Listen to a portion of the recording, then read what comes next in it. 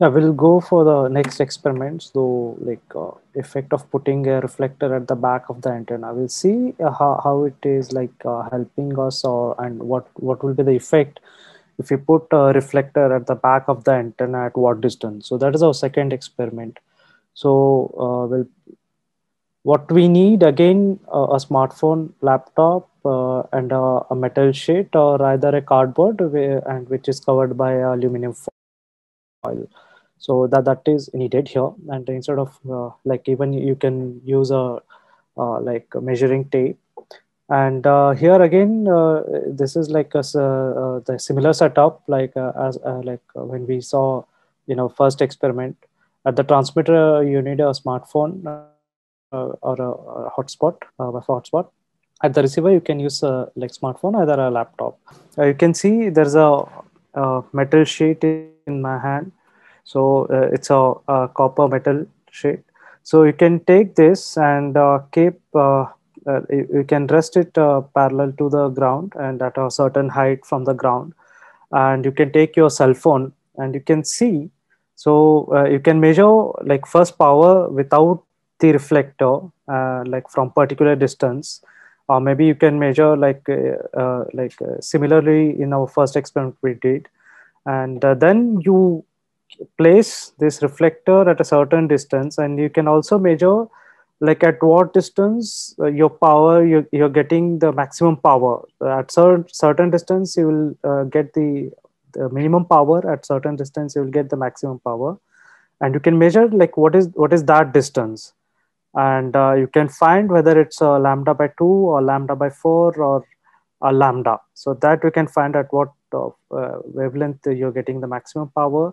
And you also can perform like another experiment within this, the sub experiment you can say. So you can measure the power, increase in the power at certain distance. So that's similar to our first experiment. So that is our second experiment.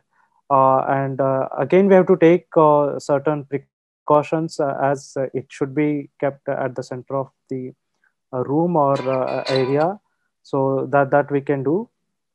And like we should be little away from the setup, so especially from the transmitter or and the receiver for a while, so while taking the observation. So this is our second experiment. So yeah, this is like I have kept my cell phone here on table at certain distance, and I have moved slightly here and there. Yeah, And ideally I it can, should be at a height so that yeah, ideally, but just this is just an like a pic how you can yeah, yeah, keep for your cell them, phone. for their experiment, Yeah, it should be. yeah, it should be at a certain height, so you can do that. So this is again a simple experiment, and you can see at what distance from the reflector you're getting the maximum power. So that answer we are expecting from you, and we are waiting to get that answer from you guys. So that is the another experiment. And once you share your result with us, then we can tell you like at what distance you get the maximum power. So this is simple experiment. Okay. So anything you want to add, Desh? Yeah, yeah. There is a question: what kind of tool we can use to keep the phone and laptop at the same height? Uh, Chairs can no, be. more than yeah. So you can of course use chairs or any other non-conducting material, Yeah. or non-absorbing material. Avoid water and so on.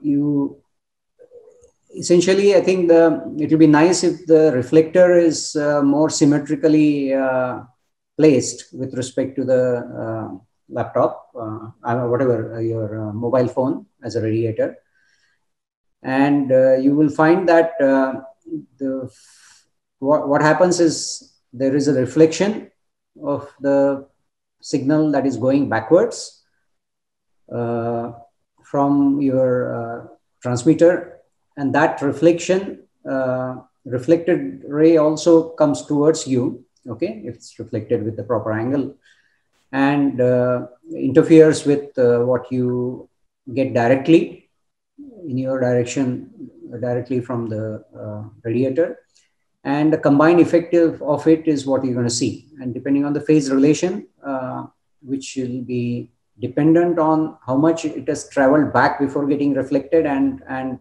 extra distance it traveled to come to place where the direct signal starts towards you. That extra path length, as well as the reflection giving you 180-degree phase shift, all that will decide how the constructive or destructive interference will change the value that you get in power. Now, you will find that you can vary this distance. What will be nice is you don't change the location of your radiator, you change the location of your reflector, so that there's no other changes due to distance change. And you will find that now, because of this reflection, the effective radiation pattern, the effective directivity or preference for direction of radiation has changed from the original situation without a reflector. So you might even find, keeping the distance same, if you move sideways or up and down, you might find changes in power, which were earlier were not so apparent. Now they will become more apparent, because the beam, the sector in which it was radiating has shrunk from what it was. Earlier it may have been omnidirectional.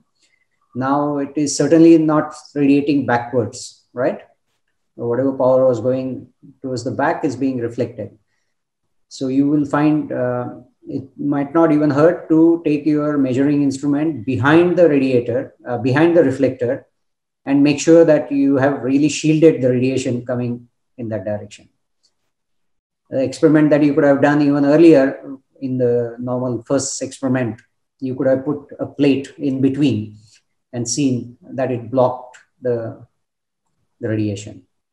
It can also happen that if both the sides are connected electrically, then you will find that you have set up some currents on this metal surface. It will, because of the continuity, it will also correspond to some currents on the front side of it. Okay, while you're trying to block it, now it is acting. It is receiving some radiation from your mobile phone, and now becoming a radiator in its own right, of the size of the plate that you have put. And you might get a diffraction pattern or a directivity pattern associated with that and the current distribution that it might have set up. And so you will find that, don't be surprised if you get more power, right?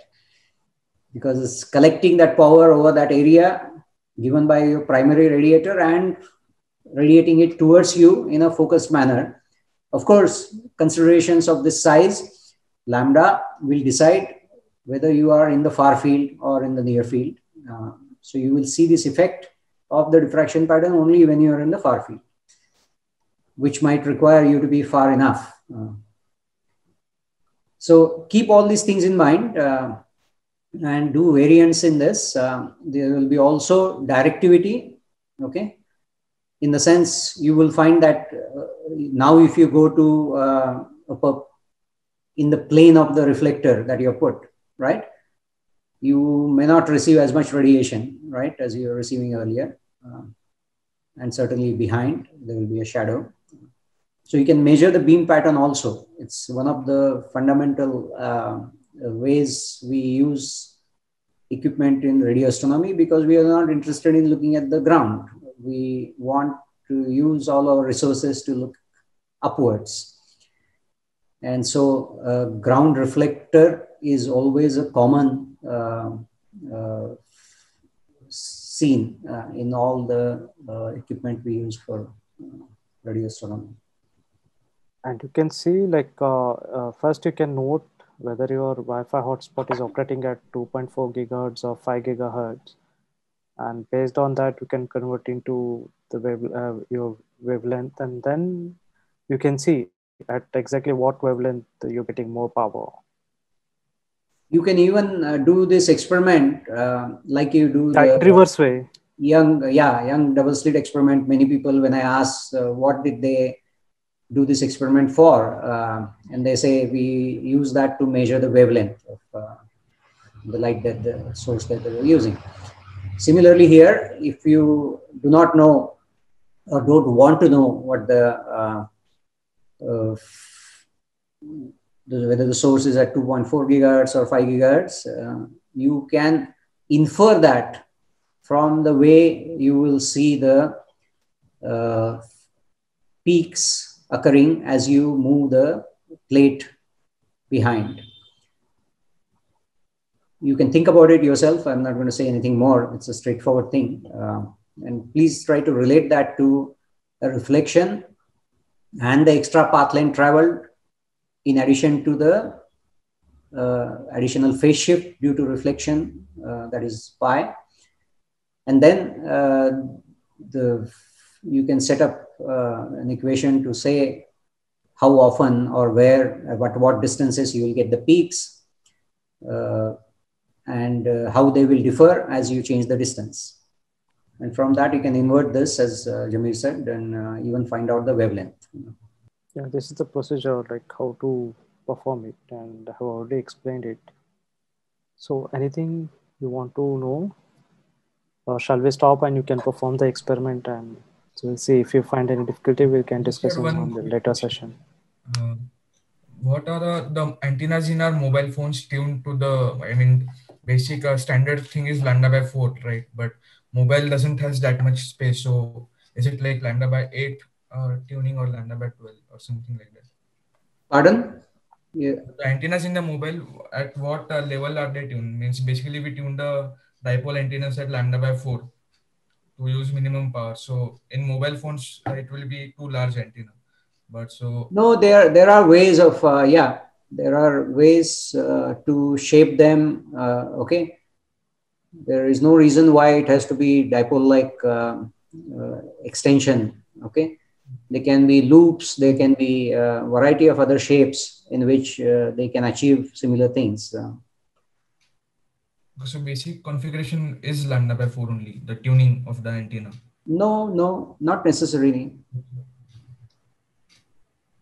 It depends on, it's basically the current distribution and retarded potential that you'll see, right?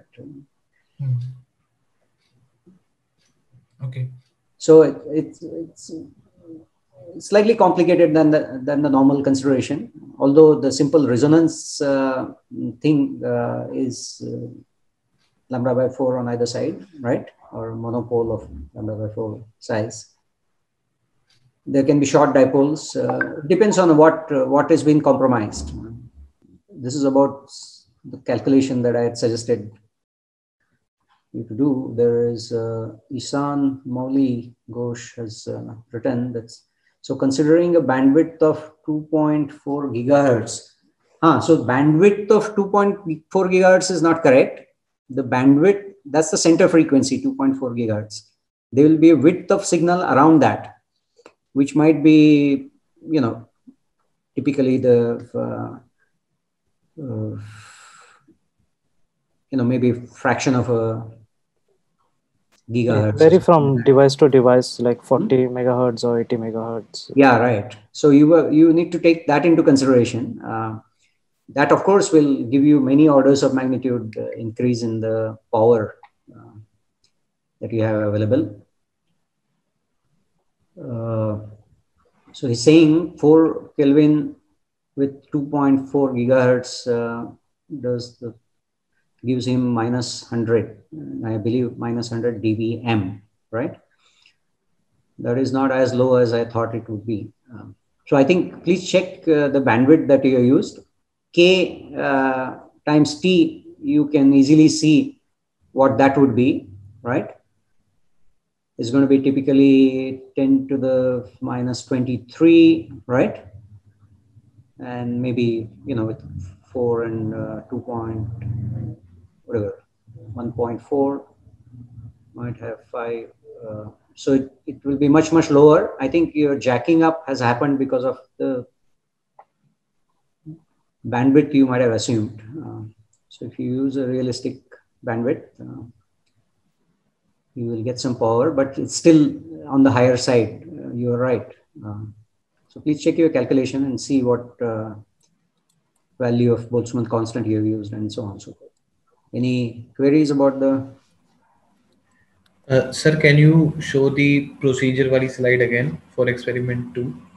First, you need to create a hotspot on mobile phone and connect to the laptop hotspot, and then disconnect the phone from the internet. So as we already mentioned, then place the transmitter and receiver at the fixed distance, preferably on two chairs, so slightly higher from the ground, and keep the mobile phone vertically with the support on the side, or which can hold the phone as well as, and we need something to support the plate also. And take a metal plate and plate it is at place it at as a back of the mobile phone, and move the plate slowly and note the distance from the maxima to minima. So you can measure at what distance from the cell phone, and the distance between the plate and the phone. So you're getting maximum power and the minimum power you can note down, and note the difference between the power and without reflector. Thank you, sir.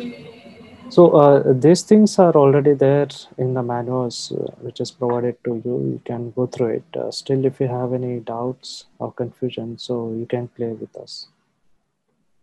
So keeping everything same, you can also rotate the plate, okay?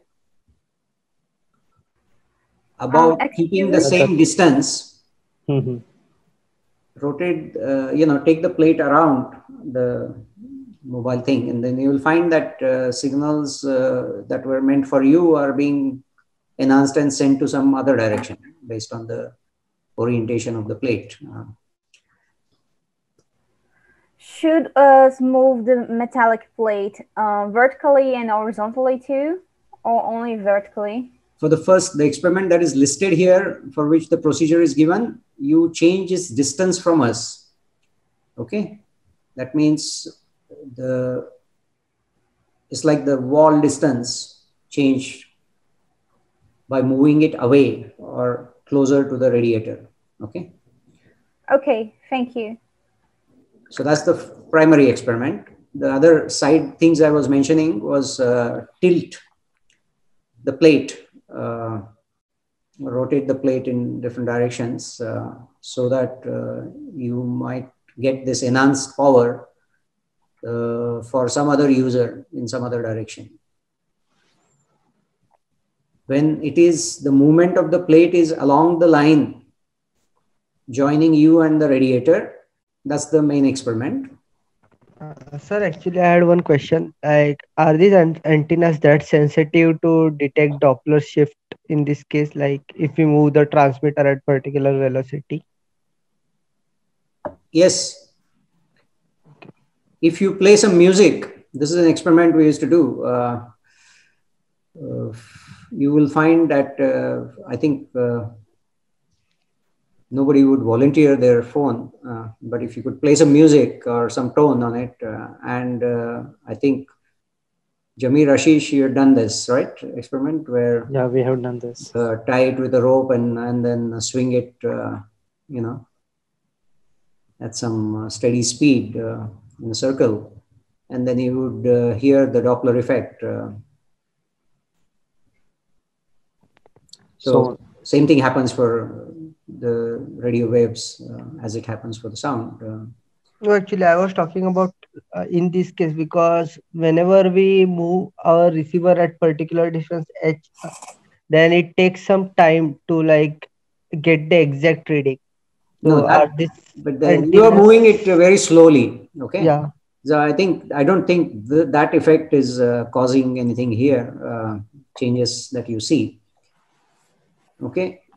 When the speeds are high, you will find that suppose I'm moving in a car, right?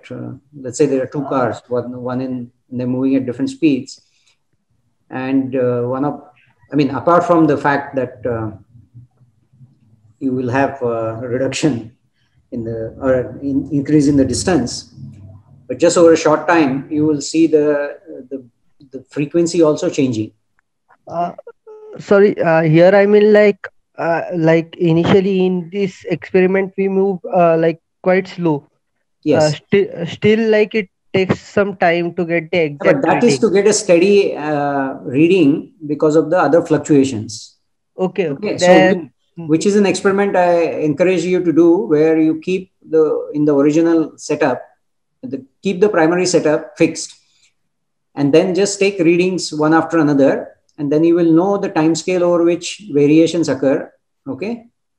uh, some inherent variations occur, and how long you should wait and get a steady value, or how long you should average to get a more accurate value. okay, then in this case, like the antennas present in our laptop will be enough sensitive. Like whenever we move the transmitter with particular velocity v, that is some comparable velocity, Yeah, but it then should, it will be detectable, right? The Doppler shift. yeah, unless it changes the frequency significantly. Okay. Okay. Because I'm sure people have taken that into account. They must be sending some reference signal also, okay, with the coded data, so that even if you're moving, right, it would take care of the rate at which the bits are received. Okay, they might be slightly changed, the rate, and they will be interpreted correctly because of the reference oscillator, also that information also supplied together. But those are real gory details of the transmission. And but here, with the velocities that you are likely to move at, you are unlikely to see any significant change because of the Doppler. It's as good as negligible, I guess. No, Yeah. actually, I was The just fact that you are moving itself might cause other effects, like the variation of the field within your room, which is caused by reflections from multiple reflectors, right? Remember that you may not exactly get the value that you expect at a certain distance because of complexity arising from these other reflections. And also one thing to note is that human body also reflects. So it is advisable to stay away from the setup or keep the setup at a distance from you while the measurement is settling down. So even if you move slightly, so that will affect your observations or reading. Yeah, so we have human body has a lot of water, and water absorbs.